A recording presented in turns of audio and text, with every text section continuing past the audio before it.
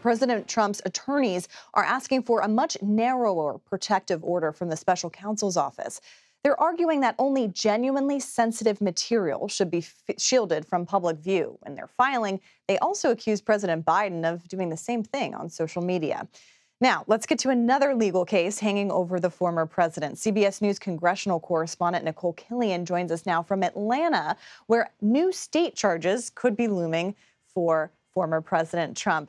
Hey, Nikole, good to see you. I'm glad that you're here to break this all down because all of these investigations can get kind of confusing here. But what exactly are we expecting, at least, in the charges against Trump in Georgia?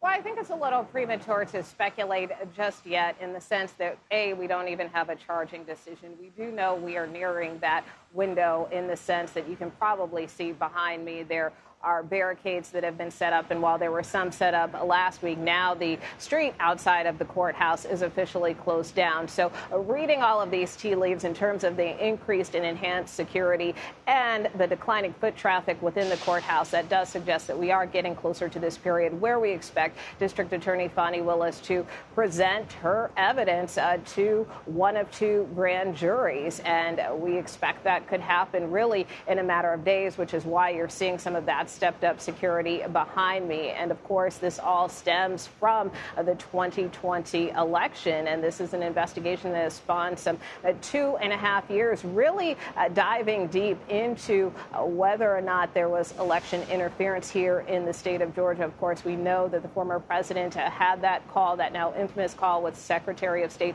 Brad Raffensperger, asking him to find the votes. But this case runs much deeper than that. It also delves into this issue of false electors. It delves into potential breaches into voting equipment in rural Georgia County.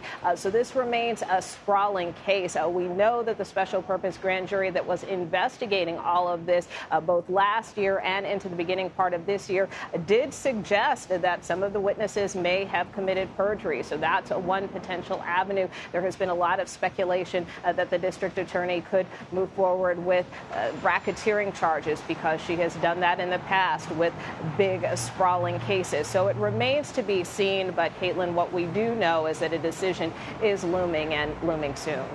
And we're hearing also that the former lieutenant governor has received a subpoena in this inquiry. What does that tell us?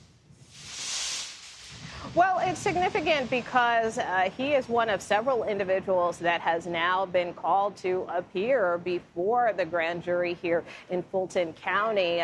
In addition to the lieutenant governor, for instance, we know that an independent journalist has also been called to testify who stumbled into these fake electors as they were meeting in the Georgia state capitol at the end of 2020. You know, in terms of the lieutenant governor, of course, his testimony could be significant in the sense that, you'll recall that the former president really mounted this pressure campaign allegedly here in Georgia, not only calling the Secretary of State, but also calling out the state's governor and other elected officials. And so to that extent, his testimony could prove valuable and be a part of the district attorney's presentation, although it's worth pointing out that the former lieutenant governor has been quite critical of the former president and remains so. Indeed. Well, so much for a slow news August. Nikole Killion, I know you'll be covering all of this for us down in Georgia, and we'll see what unfolds there. Thank you for your time and reporting.